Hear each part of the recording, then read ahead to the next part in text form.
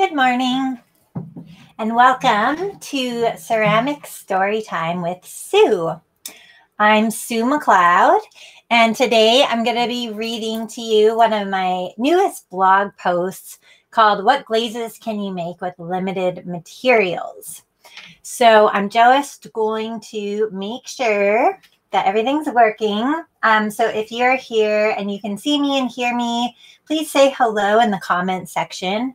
And I'm just going to confirm that before I continue because I seem to have technological difficulties quite often. Okay, I think I'm live. So welcome. So yeah, I'm going to read my blog post, What Glazes Can You Make with Limited Materials? I just wrote this post as kind of a response to one of my first blog posts that I ever wrote, which gives a shopping list of materials that you can buy if you're just getting started and you want to mix glazes from scratch and you aren't really sure which materials you should have on hand. So I have a post that lists some basic materials that you can use. And then what I found was people were going out and buying these materials and not knowing which recipes they could make with them. So this post is in response to that. And so what I'm going to do today is I'm going to read through the blog post. And then after that, and basically, so what I've done is I've taken a bunch of my glaze recipes and I've reformulated them so that they use only the materials on that shopping list. And so I'm going to go to glazy.org, which is a glaze calculation software. And I'm going to show you how I did those material substitutions because sometimes like you might find a recipe where you have all the materials except one, and you might be wondering, oh, well, do I have to go out and buy this material? Maybe you could make it using the materials that you have. And a lot of materials can be substituted for other materials. So I'm going to kind of show you how to do that. Hello, Joan and Lynn and Anki. Awesome. Great to have you all here. So if you want to follow along, the link that's scrolling across the bottom of the screen is bit.ly/limited materials. I'm going to share my screen. So that will bring you to this blog post here. And then you can also, if you want to download a copy of this post, you can click here and then you enter your email address and then I will send that to you. So, hello, Nathan from Denver. Okay, so I'm going to clean up my screen a little bit and hide this. Get that out of the way. Okay, so I'll start by reading this blog post and then we'll move over to glazy.org and where you can watch me do some material substitutions. Feel free to ask questions. And then in the email that I sent out, I also said that I would take some recipe suggestions. So if you have a glaze recipe that you want to make, if it's already in Glazy where I can just click the link and find it easily, then I can help you do a material substitution. And so if there are any suggestions, just post the link in the comment section. Otherwise, I'll just show you how I did the material substitutions with my own glaze recipes. Asta, hello from India. Wonderful. Nathan says, wish I could stay, but I have to work. Can you send out the link to the recording? Yeah, so the recording is going to stay in the Facebook group. So if you're here watching me right now, that means you're in the Facebook group, and then the recording is just going to stay here. And then I will also upload it to this blog post. So it will show up below this blog post, and then it'll be on my YouTube feed and my Facebook page and my Instagram feed, and it kind of goes everywhere after it's done. So you'll be able to see it. Hello, Isabel from Montreal. Wonderful. Okay, so feel free to comment, ask questions. I'm going to be monitoring the chat. One little thing is So if you're new to watching me live, I actually can't see your name attached to your comment unless you give Facebook permission. So I'm just going to post a link to where you can give Facebook permission. So I just posted that into the comments. And so I will, if you click that link, then I'll be able to see your name attached to your comment. Okay, wonderful. Nathan says, thank you. You're an invaluable resource to the ceramics community. Keep doing what you're doing. Thank you so much. You're making a big difference in the world and bringing a lot of joy to people's lives. Oh my gosh. Thank you, Nathan, so much. That means a lot to hear you say that. So I love doing this and I am happy to do it and I will keep doing it for as long as we have the internet. Okay, so what glazes can you make with limited materials? So when you don't have all the materials in a glaze recipe, when you start looking for glaze recipes and have a limited number of materials on hand, you may wonder, you may find that you have almost, but not quite, all of the materials for a million glaze recipes, but you can't find a recipe that uses only the materials that you currently have. In 2016, I wrote a blog post called Start Mixing Your Own Glazes, a shopping list, where I offer a list of glaze materials that I would buy if I was just getting started and on a budget or had limited space. It was one of the very first blog posts I ever wrote before I had a Facebook group and an email list, when no one was really paying any attention to my website. I hadn't really considered that someday people might actually read this blog post and then go out and buy all of these materials. So now that I've heard from several people who have done just that, I realize that more info is required for it to be super useful to a beginner. What glazes can be made with this list of materials? Why did I choose the materials that I did? Most glazes can be reformulated with different materials. When I created that list, it came from a place of knowing how to easily substitute glaze materials for each other. I knew that a lot of recipes out there could be reformulated to be made using the ingredients on the shopping list. For example, I knew that if a recipe called for welastanite, which isn't on the list, I'd be able to substitute whiting and silica, which are on the list. The thing about glazes is that the recipe and material choice is less important than the chemistry of all the materials combined. You can recreate a glaze using different materials as long as the chemistry matches.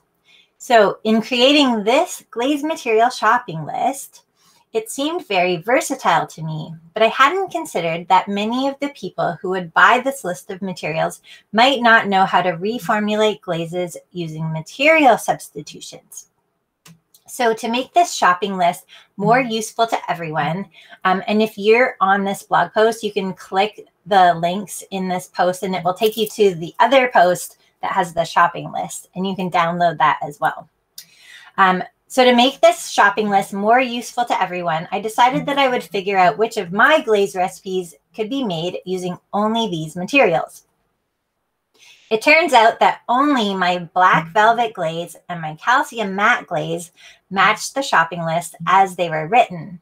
And even so, black velvet contains cobalt, which didn't make the list because of cost, and calcined EPK, which also isn't on the list, except for EPK is on the list, and you can make calcined EPK out of regular EPK. So these two glaze recipes kind of match the list, but not completely.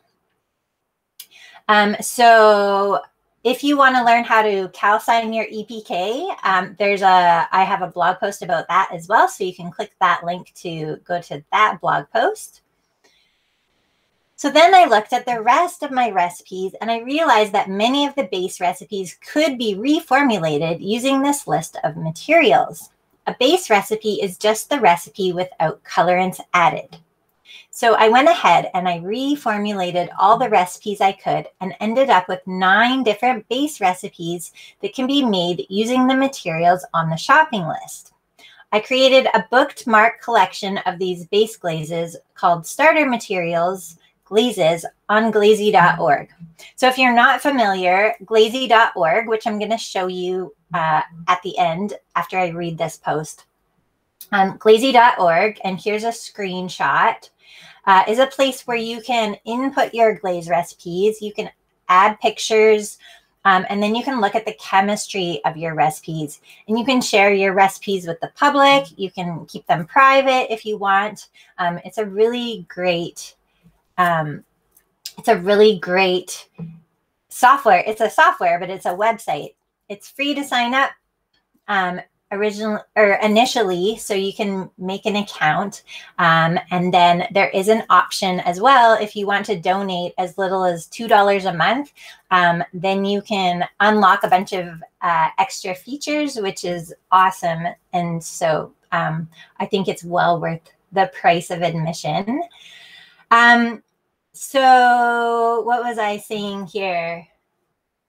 Oh yeah, the bookmarks. Yeah, so in Glazy, you can take like a collection of recipes and you can bookmark them so that you can see them all at once. So that's what I did, is I reformulated a bunch of my recipes using the materials on the shopping list, and then I created a bookmarked collection in Glazy. So when you click this link here, that will take you to this bookmark collection. So all the glazes that are in this collection can be made using those materials.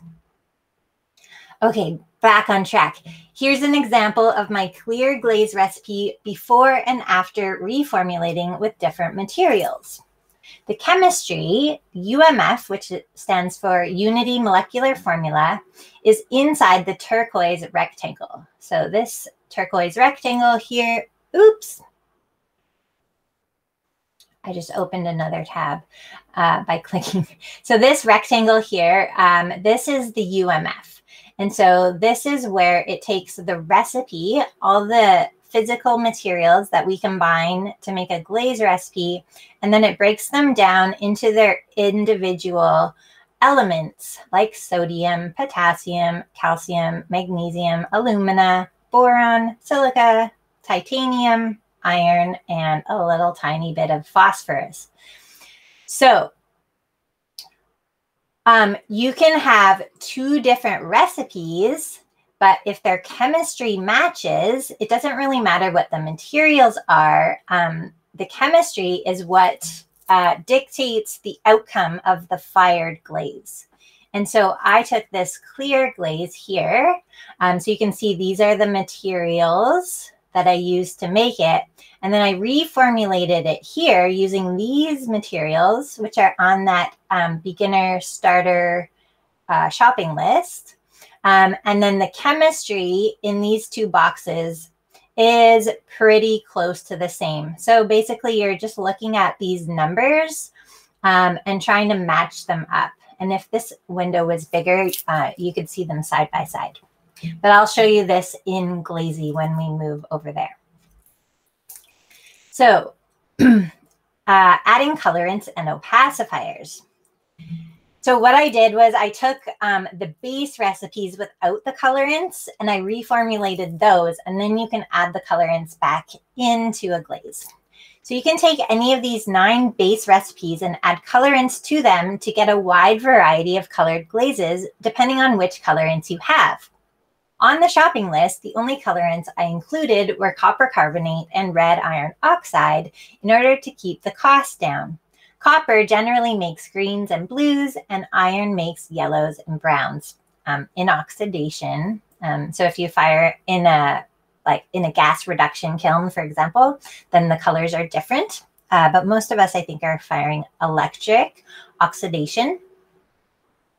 So another very common colorant you may want to have on hand is cobalt, which makes blues and purples.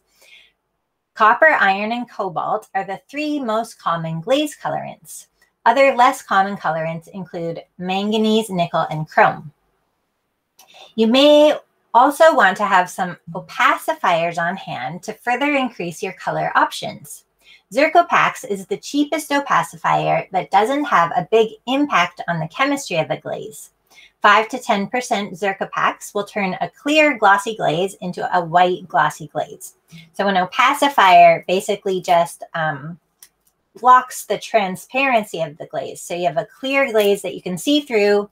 Then adding Zercopax, which is an opacifier, it just creates a white glaze. So it's opacified so you can no longer see through it.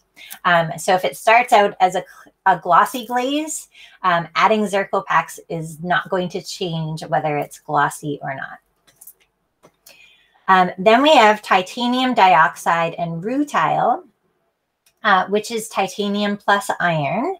And they are also opacifiers, but they play more of a role in the chemistry of the glaze, causing things like microcrystallization and variegated colors. So titanium and rutile are a little more involved in the outcome of the glaze and the chemistry, whereas Zercopax is a little more inert, where it's just kind of like a whitener, whereas titanium can lead to crystallization during the cooling cycle. So that can actually change a glossy glaze to a matte glaze, depending on your cooling cycle and the concentration of titanium in the glaze. Then we have tin oxide, which is the third opacifier. It's the most expensive one and least common, and is often used with chrome to make pink. Tin is also used in reduction glazes for copper reds sometimes. So tin isn't, it's probably the least common because it's very expensive, but it does serve a function in certain types of glaze recipes. But if you're just trying to opacify a glaze, I would use Zercopax over tin just because of the cost. And Zercopax is zirconium silicate. So if you live somewhere else, it might not be called Zercopax, but the chemical formula is zirconium silicate. And so if you can find something along those lines, then that would be a good opacifier. I recommend having at least one opacifier if you really want to experiment and have the most diverse options. You can test base recipes with different percentages of colorants. You can mix and match different colorants, and you can combine colorants with opacifiers. There are an infinite number of possibilities when you start playing around with different percentages of all these glaze additives. Here are the most common percentages I see for the colorants and opacifiers. So this list is just generally like what I see as being common. You can certainly make glazes with different percentages of these colorants, but these are kind of like the range that you're going to find most glazes fall within. So for copper carbonate, 1 to 4%. For cobalt carbonate, so cobalt is a little more powerful. It doesn't take as much cobalt to make blue as, like, for example, copper or red iron. So cobalt, you could start with 0.5% up to 2%. 2% is usually quite a lot of cobalt for a glaze. Some people even add less than 0.5% of cobalt, and you can still get some nice light blues. Red iron oxide, 1 to 10%. Manganese dioxide, 1 to 5%. Chrome oxide is another super powerful colorant. So 0.1% sometimes is often like that's all that's required. If you're trying to make chrome tin pinks or some very subtle colors with chrome, then 0.1%, so that's 0.1% is sometimes all you need for that. So between 0.1 and 2% of chrome is generally what I see in glaze recipes. Then nickel oxide, 0.5 to 2%. And then our opacifiers down here, Zercopax, generally 5 to 10%. Rutile, 1 to 6%.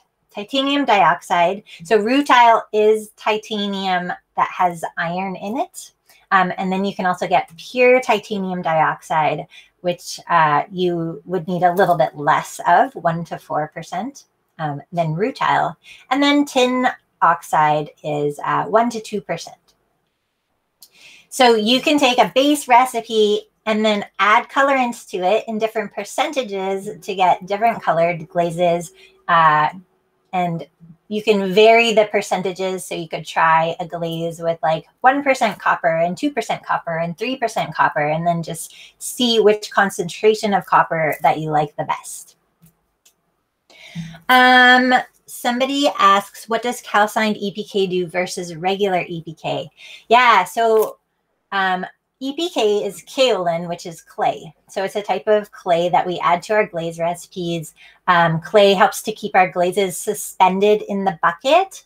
But if you have too much clay in a glaze recipe, as we know, clay shrinks when it dries. And so even clay in a glaze recipe will also shrink when it dries. And so if you have a glaze recipe that has a lot of kaolin or EPK in it, I would say over 20% would be considered a lot. Then that glaze might shrink so much when it dries that the glaze will start cracking as the glaze is drying, which can lead to crawling during the firing. And so to remedy that, you can stick some EPK, put it through a bisque firing, which basically pre-shrinks it, pre-shrinks the EPK so that it doesn't then shrink while it's drying. And then that reduces the shrinkage of your glaze, which can help with application issues that you can get from having too much EPK in a glaze recipe. But if you want to read more about that, I do have if you go to my blog and just search for calcined kaolin or calcined EPK, then I have a whole post that explains all of that. Kate says, what is the ratio of titanium to iron in rutile? I believe rutile is 90% titanium, 10% iron. So yeah, so it's mostly titanium with a little bit of iron, which also adds a bit of color to the glaze. Okay, so colorants. When adding colorants and opacifiers to a base recipe, you just take the glaze batch size and multiply it by the percentage of colorant to get the grams of colorant. For example, if you want to add 2% colorant to a 1,000-gram batch of glaze, 1,000 grams times 0.02, so that represents 2%, 0.02, equals 20 grams of colorant that you would add to a base recipe. So if you're making a 1,000-gram batch of glaze and the glaze calls for 2% copper, or you want to add 2% copper, then you would add 20 grams of copper. If you're making 10,000 grams, then you would add 200 grams of copper. So you're just kind of scaling the percentage of the colorants up with the batch size of the recipe. So now we have a list of base glazes that can be made with the limited materials on my shopping list just by taking existing recipes and substituting materials we don't have for ones we do have. And then we can add colorants as desired. You can choose the colorants shown in my original recipes or try completely new ones. If you test any of them, it would be great if you could upload your photos to the recipes on Glazes. So I'm going to go over to Glazes now. And I'm going to show you. So the recipes that I copied have photos attached to them, but then the copies of the new reformulated recipes don't have photos because I haven't actually tested the new batch. Theoretically, they should look the same as the original recipe, but sometimes changes in materials can lead to different variations. So I would want to test the new recipe and then upload photos of those. So let me just get out of here and then go over to Glazes. So I'm going to try this side by side and hopefully you can see enough of my screen to see what's going on. I can also do something like this, but I don't know if that's going to be, let me know how this goes with seeing the screen of Glazes, because can be a lot of info in a very small space. Let's see here. Facebook user says, can you add most colorants to most base glazes, or are there some that don't work with every base recipe because they'd add fluxes? Yeah, so colorants do, a lot of the colorants are also fluxes, and fluxes bring down the melting temperature of a glaze recipe. And so the colorants also act as fluxes. Generally, since we're adding very small percentages of the colorants, they don't play a huge role, but they do. And so it could be that you take a base recipe and then add 3% copper to it, and a glaze that wasn't running is now all of a sudden running. And so that is a thing that can happen, but that is something that you would need to kind of figure out by testing. So it's kind of hard to predict if you have a glaze that's already a little bit runny, I would predict that adding copper carbonate, cobalt is also a flux, iron is a flux, that it would get a little bit runnier, but it also kind of depends on the chemistry of the base glaze. So definitely you would want to test for sure, just to confirm that the glaze works the way that you are expecting it to. Okay, so let me take my bracelets off. They're making noise. So here we have glazy.org, and this is, I haven't logged into my account yet. And so this is what you would see when you click up, oops, can you see my arrow? So when you click this recipes link here, then you get a list of, these are all the most recent recipes that were added to Glazes. And then you can search for a term. So if you know the name of a glaze you want to look up, you can search for it here.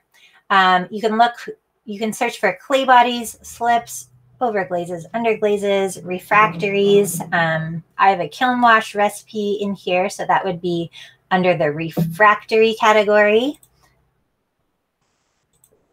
You can search for temperatures. So if you're working at cone 6, you can click cone 6. And then it's just going to show you glazes that are rated for cone 6.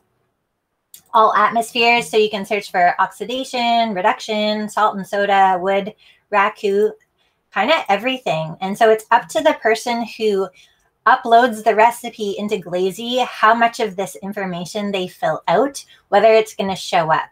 So when you're uploading your recipes to Glazes, it's important that you specify a cone temperature. So I generally just specify the temperature that I have fired it to.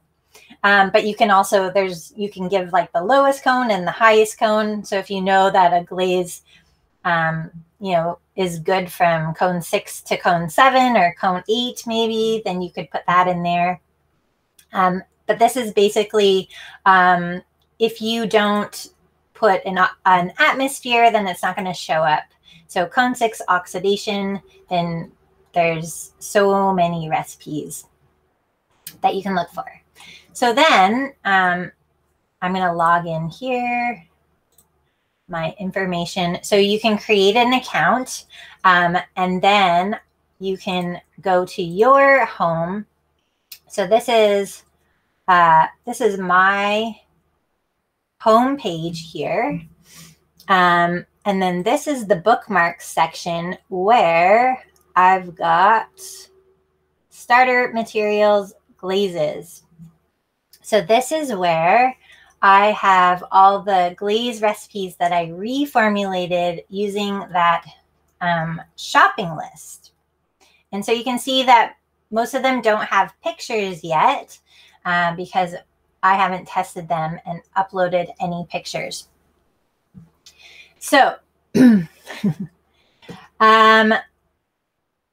just checking the comments. So basically, I'm going to show you how I took one of my glaze recipes, one of our studio recipes at Cedar Hill Studio, which is where I work as a technician. And then I reformulated that recipe just using the materials on the shopping list to get these recipes here. So I'm going to start from scratch.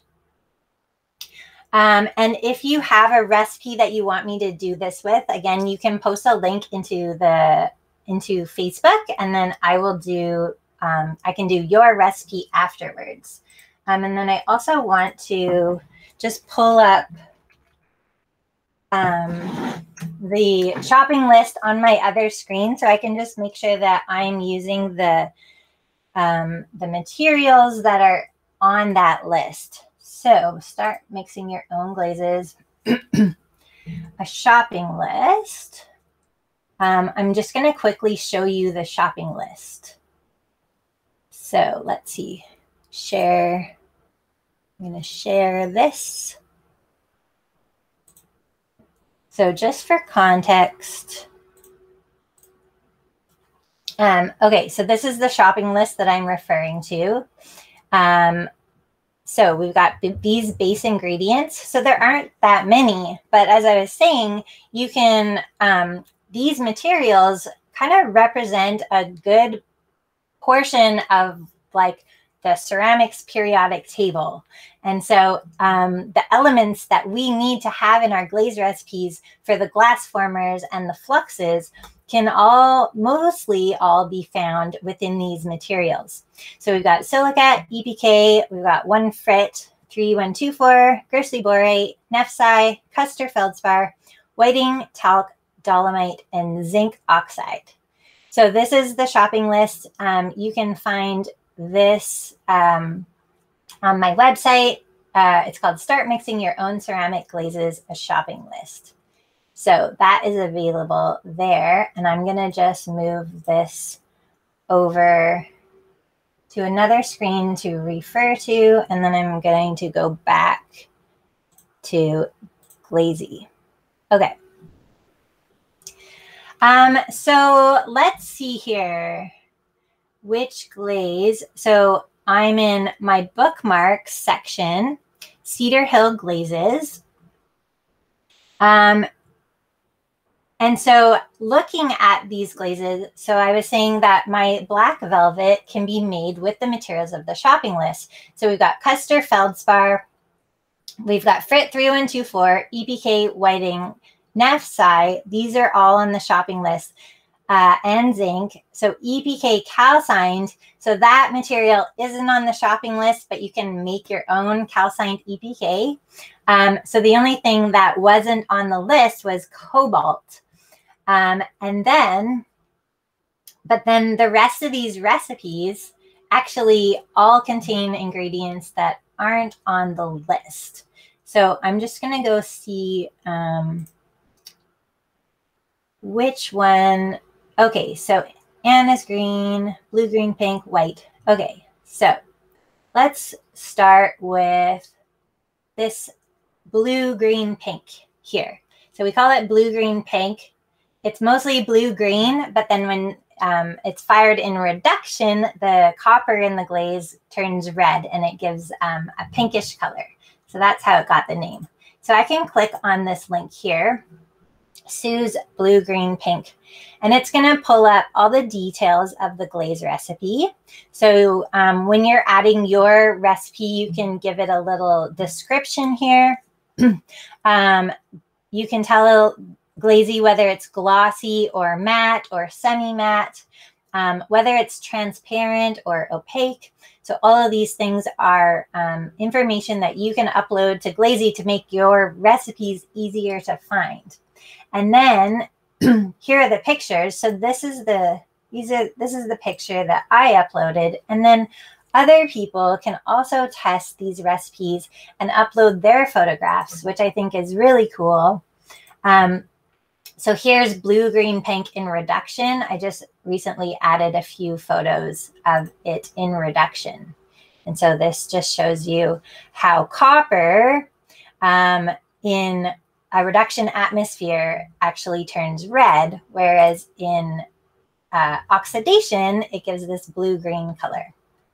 So that is super cool. And then we've got the recipe down here.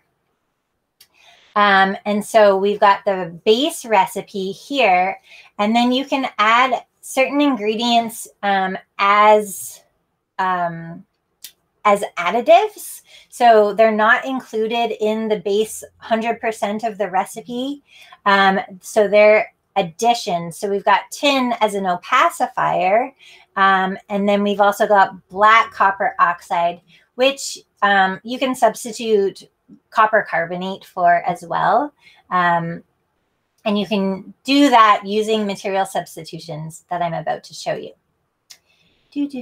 So then people can comment on the recipe. They can review the recipe. And then you can look at the unity molecular formula and look at the chemistry of the glaze. And so this is the part where when you're reformulating a glaze recipe and substituting materials, you want to make sure that the new recipe, the UMF, matches the old recipe. So that this is the UMF here. So this is the information that we're going to want to duplicate using different materials.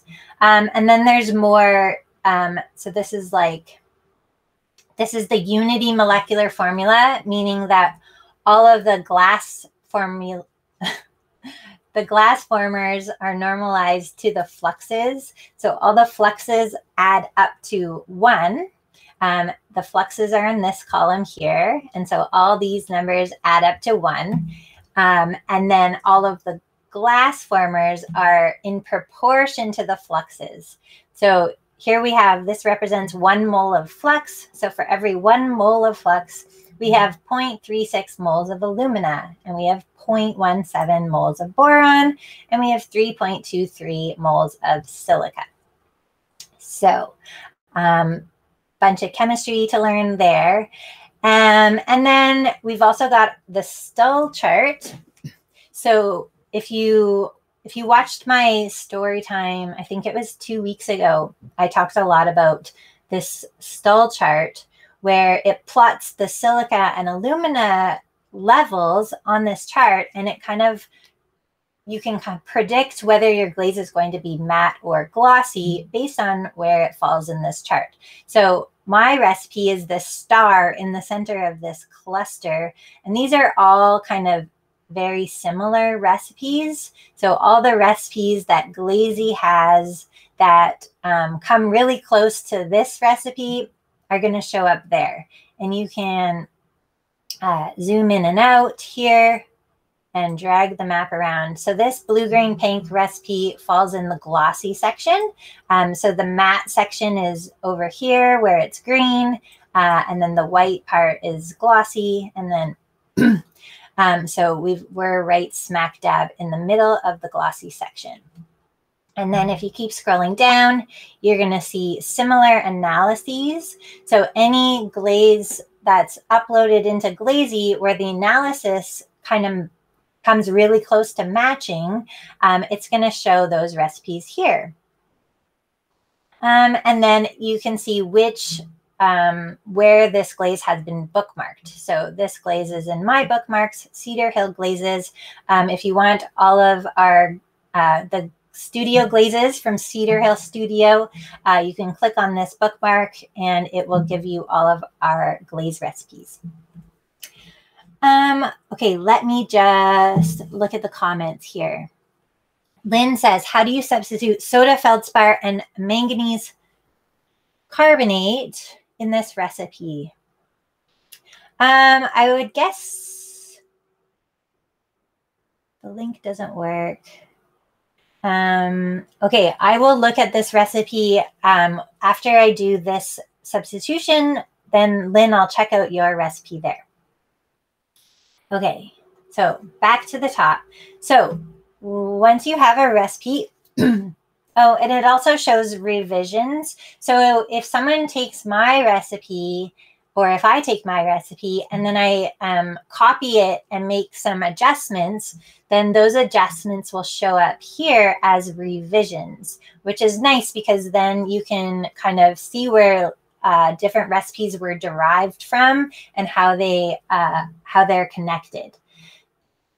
So if you want to change a recipe or copy a recipe, then you want to click this button, Calculator. So I'm going to click Calculator. And what that does is it brings up my recipe, just the recipe and the UMF here. So I can see it easily. It plots it on the stall chart. So I don't have all those other recipes kind of in my way. I can just look at this particular recipe.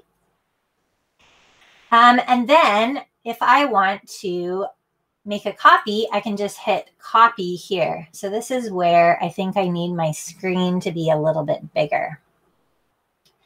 Let me just make an adjustment. Let me see here. I'm going to make this bigger. I'm going to move this over. And then I'm going to, that doesn't really work either. How can I do this? Nope. Okay. I'm going to have to go back to how I was. So it looks a little bit nicer when it is, when you can see the whole screen. So just bear with me here. So here I've clicked this copy button. And so it's basically just made a copy of my blue, green, pink recipe as it is. And then what I can do is, so I've got the original UMF here.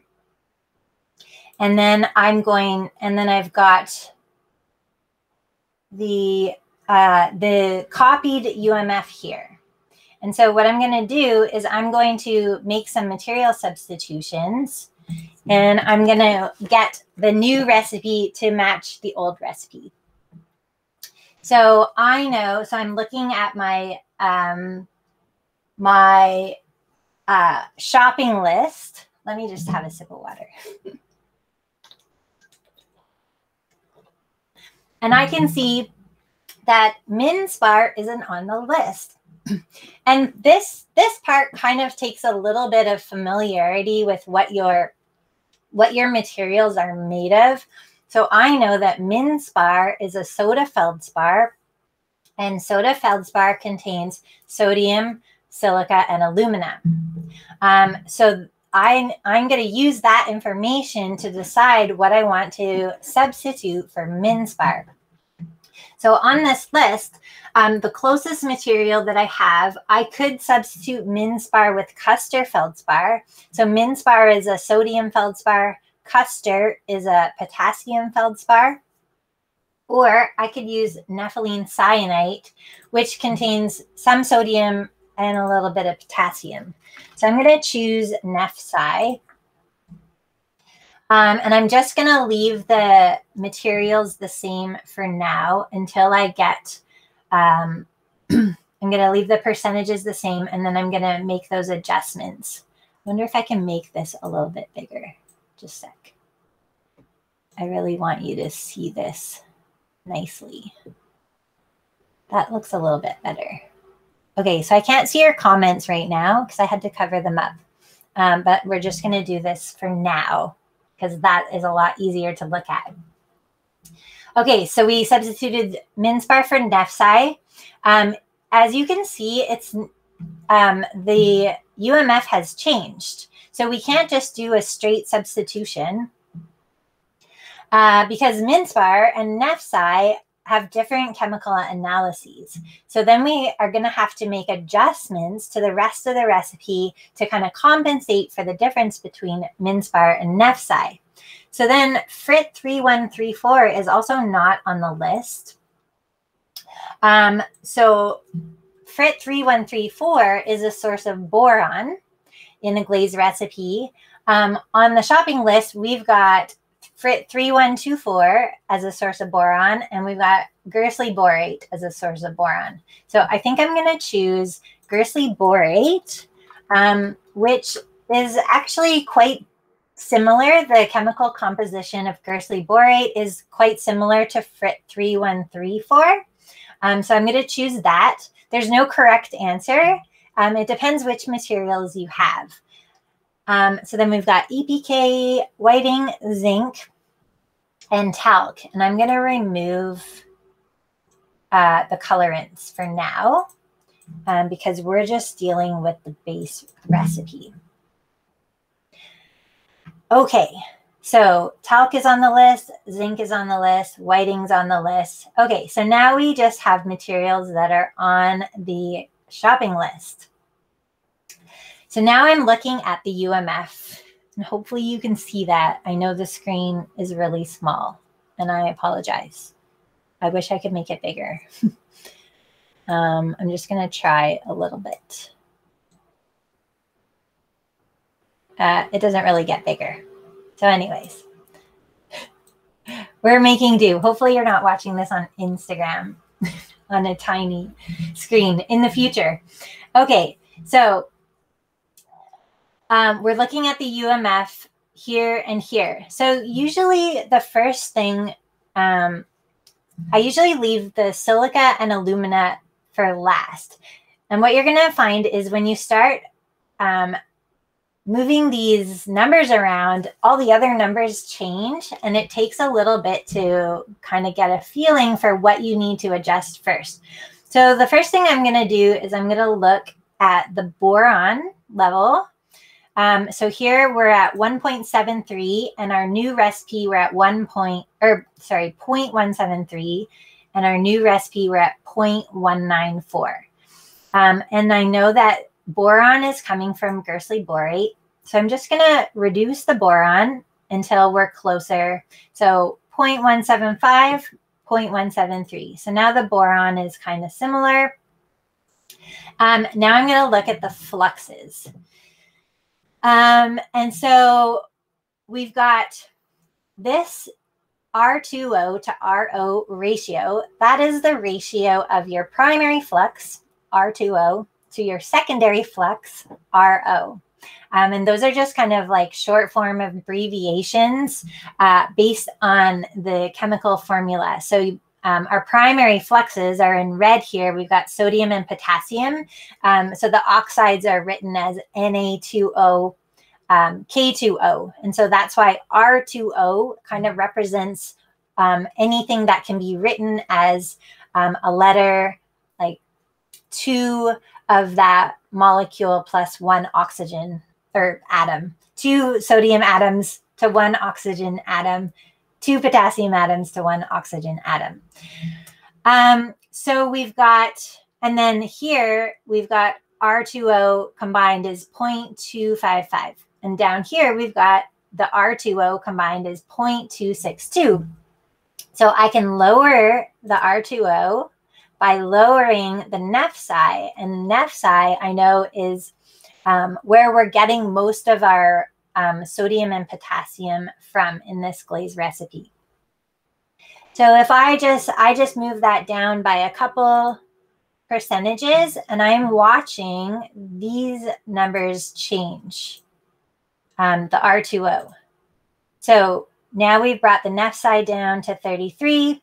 The R2O and the RO are quite similar. So now I'm going to look down at the RO. So the blue, these are our secondary fluxes. So we've got zinc, calcium, and magnesium.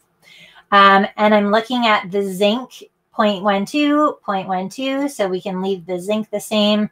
The calcium, and I want to make sure that the RO fluxes are in the same proportion to each other as in the original recipe, because the RO flux is what determines the color response of the colorants that we add to the recipe. And again, I can't see your comments right now, so just bear with me and I'll go back and look at your comments. So I want to make sure that the calcium is closer to what it is here. So we've got whiting is calcium carbonate. So I want to bring the whiting up a little bit. So we're watching this calcium number increase, and I want to get it to 0.552 if I can. So now we're at 0.551, so that's pretty darn close. The zinc has gone down a little bit, so I'm going to bring the zinc up. So it kind of jumped a little too far, so I might go with 3.5. So now the zinc is back to where we want it. The calcium is pretty close. We have a little too much magnesium, and talc is magnesium silicate. So then I can, if I want to lower the magnesium, I can just lower the talc here. So I'm watching this magnesium number go up and down. So we want it at 0.073. It's at 0.084. I'm going to go 1.5. So now we've got the magnesium matches. We've got the calcium matching the zinc. So we want these to be pretty close. They don't have to be like to 3 decimal places close. I would probably try to get them to 2 decimal places close. Again, the zinc has gone up a bit, but I don't think that's going to be a big difference. So then we've made all these adjustments to our RO fluxes. Now we're going to go back and look at the R2O, which has changed. So the sodium has come down a bit, so then I can increase the nephi to bring that sodium back up. And you can see like it's kind of, you kind of go back and forth where you bring, because the fluxes are all, the UMF is normalized to the fluxes. They always add to 1. So you can't increase a flux, one flux, without everything else going down because they're always going to add to 1. So as I increase the nephi, the sodium and potassium go up, but then these numbers come down. So let's see. I would say that I could maybe add a little more calcium and a little more nephi. And now we're pretty close. So I'm looking at these individual numbers, and then I'm also looking at this R2O to RO. This is the flux ratio. I want to make sure that it's fairly similar to what we have over here. So here, this is like 0.26 to 0.74. And here we have 0.26 to 0.74. So they're pretty close. I'm going to leave that for now because now we're going to adjust some other materials and everything else might go out of whack when we do that. So I don't want to be like too tedious in the beginning. We do all the fine tuning at the end. So now I'm going back to this boron level that I adjusted earlier. The boron has gone down. So I increased the Gerstley borate to bring the boron up again. And everything else looks to be still very close. So once I have the fluxes and the boron so that they're close enough to matching, then I start to adjust the silica and alumina. And the reason for that is because silica, so EPK or kaolin contains only silica and alumina. And so if I increase the EPK or decrease it, I'm not going to be affecting the fluxes at all. So once the fluxes are set, then you can adjust the clay and the silica to get those alumina and silica levels to match. And the fluxes aren't going to change at this point. So you always want to get the boron and the fluxes set first, and then you can do your adjustments to the silica and alumina levels.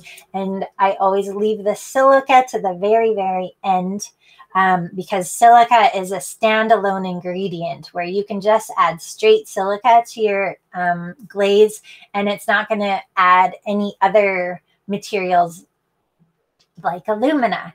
So the alumina level is at 0.358, and here we have 0.38. So I'm going to bring the EPK down until we get to 0.358, which is about there, 0.36, 0.358. So those are about the same. And then finally, we've got the silica level, 2.4 over here, 3.23. So I'm going to increase the silica until I get to 3.23 or thereabouts. So there. Now we have this new recipe that matches, and like it doesn't have to be, like I said, matching to 3 decimal places. I would try to get it pretty close to matching to 2 decimal places, which we've done so here. The titanium, iron, and phosphorus, those are just trace amounts. They're 0.002, so I'm not really too concerned with those for this recipe.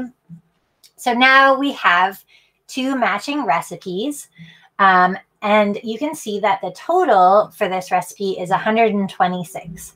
So to get this recipe to add up to 100, we just hit 100%, and it magically normalizes the recipe to 100 for us. And then you can even click this round button if you want it to round to 1 decimal place, just to make it nicer to look at. And there we have it. That is how you do a material substitution. Then you need to make sure that you save your recipe. You can only do this once you're logged in. So you want to make sure that you're logged in before you start doing these calculations so that you have somewhere to save it to. So then I can hit save. And then this will save this new recipe into my Glazes account. So now let me go check on the comments and see what you guys are saying. Okay, Kate says, so Lynn, I'll get back to your recipe. Kate says, our company website's a good source to learn the composition of these materials. There's lots of different places you could learn Glazes in itself. So, okay, let me show you something here.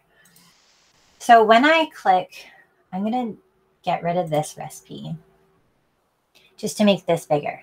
So when I start typing something like nephsi, it gives me the name. So it gives me 3 options for nephsi. Nepheline cyanate, this is just kind of the generic formula for nephsi.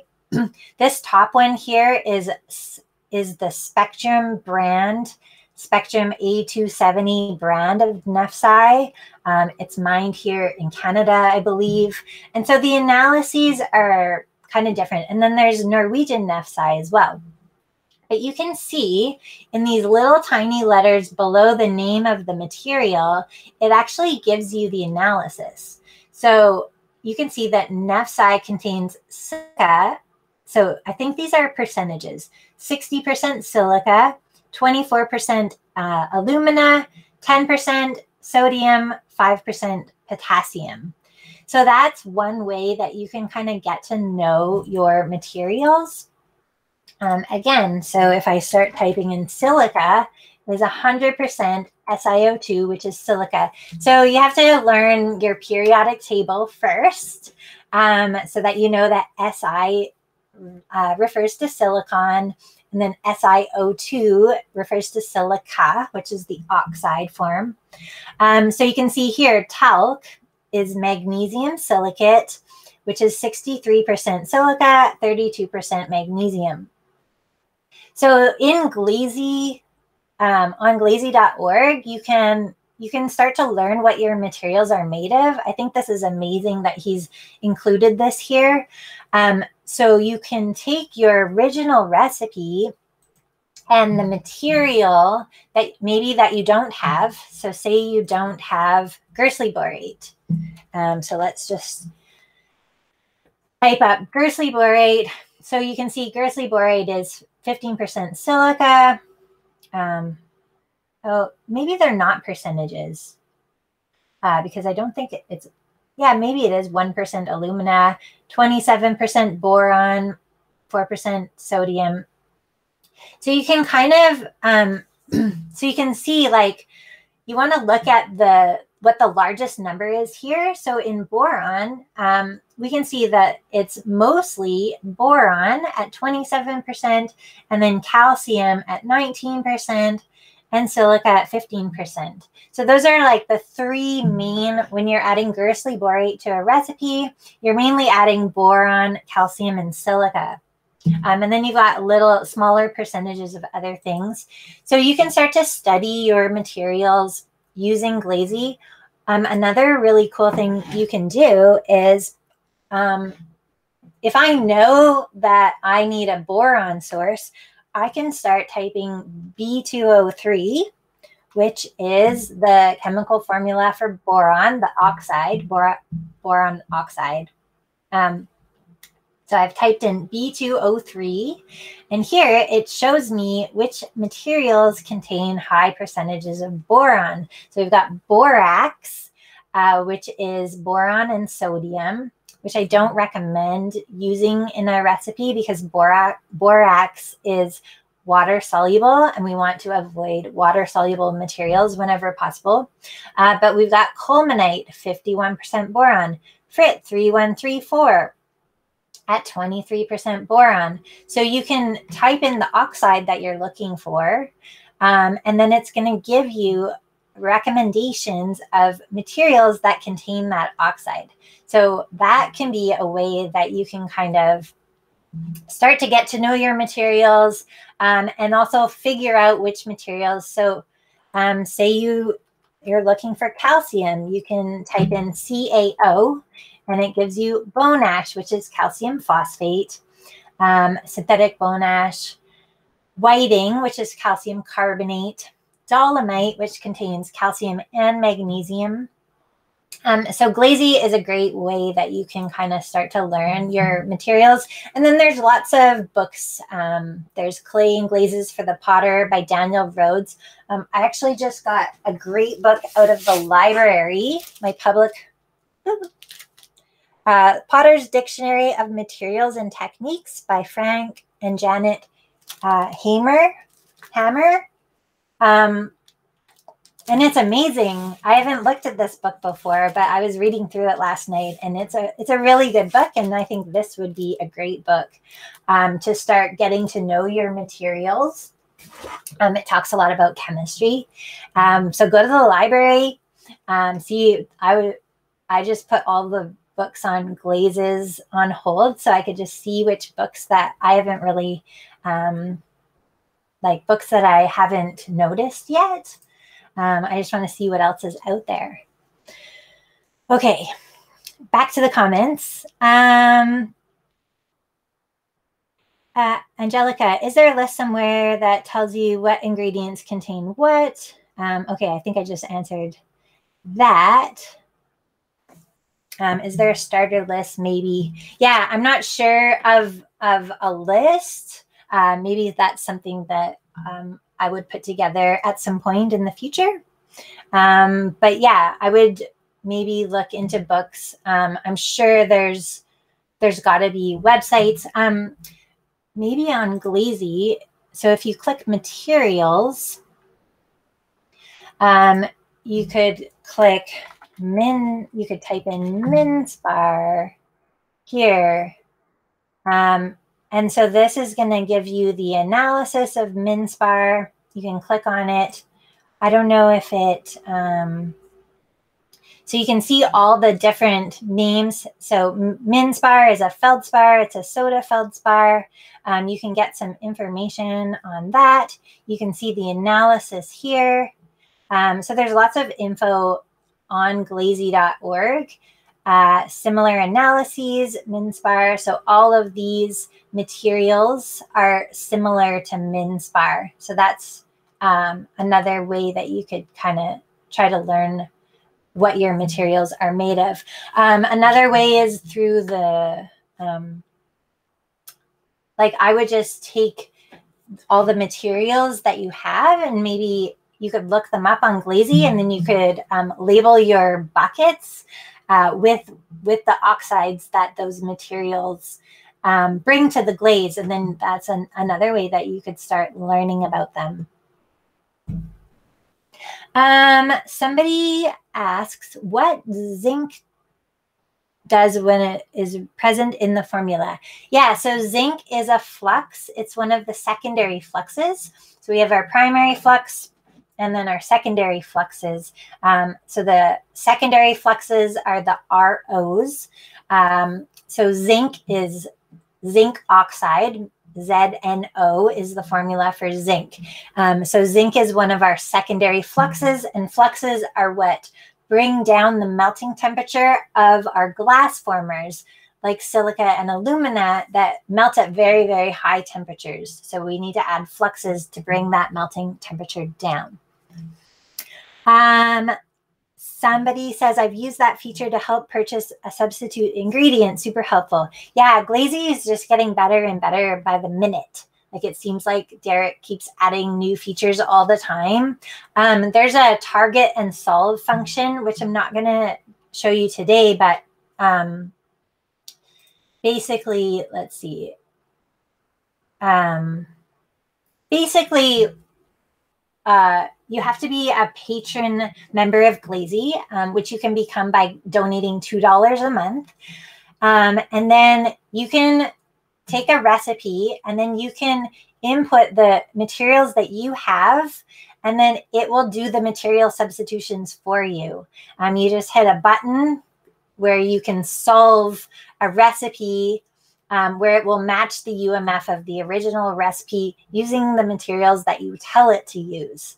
And then if it needs a material that you haven't put in there, then it will just pick one, because you can't just create a material out of thin air. Like you need a source of calcium and you need a source of zinc. So if there's no zinc, you can't really get zinc from another material. You need zinc oxide for zinc.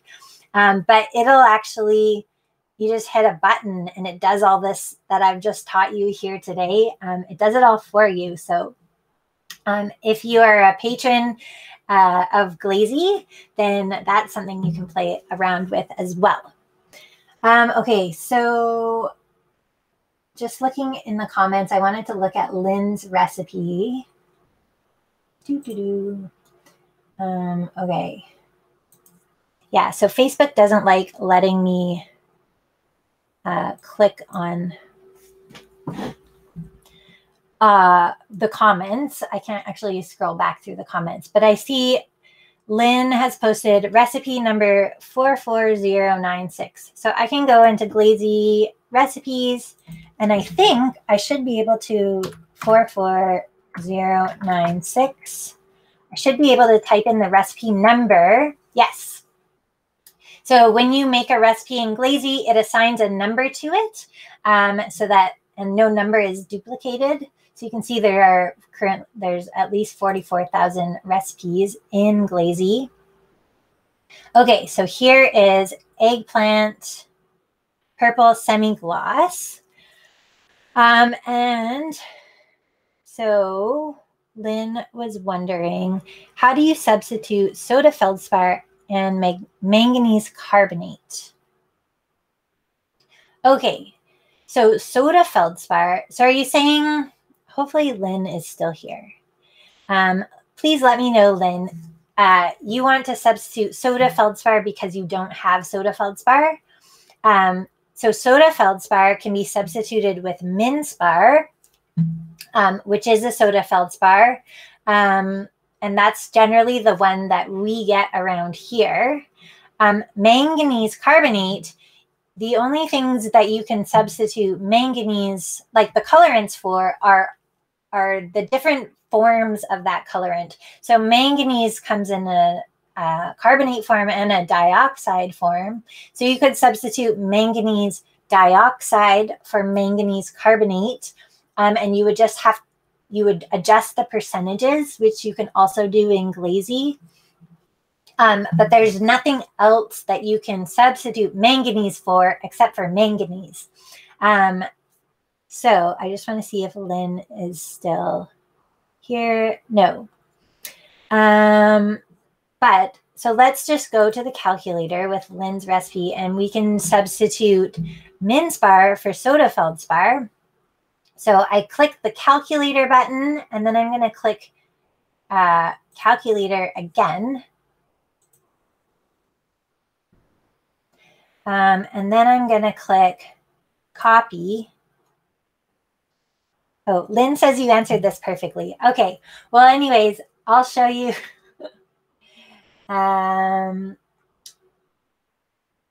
So we've got the original recipe here. And then I'm going to substitute mince-bar over here. And I'm just going to drag this a bit bigger. So when I take soda feldspar and I substitute straight across for mince-bar, now I'm looking at the sodium levels. So over here in our original recipe, we've got sodium at 0.243. And when I substituted mince-bar, now our sodium is down at 0.147, but our potassium has come up quite a bit. And so because our materials are natural and they're mined out of the ground, a soda feldspar is going to be like the purest version. So when it's written in Glazes as soda feldspar, that's kind of a generic chemical formula for a pure soda feldspar. But mince-bar is something that actually has come out of the ground and they've done a chemical analysis on it.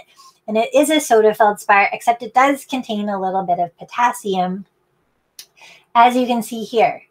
But so to make these two recipes match, I would just need to increase the mince-bar, and I'm watching these flux levels go up. So I want to increase the mince-bar, and I'm also looking at the flux ratio R2O to RO. So I want to get this 0.206 to match this 0.245.